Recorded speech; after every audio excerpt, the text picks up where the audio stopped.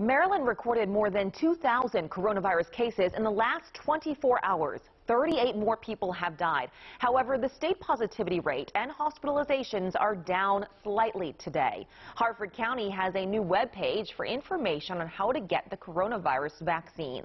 The page will be part of the existing Harford County Health website. It will provide updates and help with pre-registration.